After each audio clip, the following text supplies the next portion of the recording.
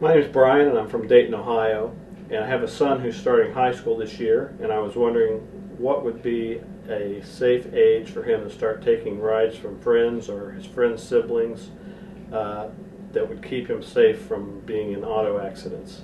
Brian, unfortunately, there's no way to keep your child perfectly safe in this. But really, the issue isn't the age of your child as much as the age of the driver.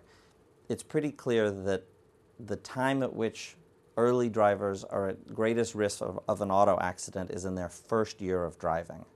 So if you want to do everything you can, I would make sure that your son has limited time riding in the car where the driver is in their first 12 months of driving experience.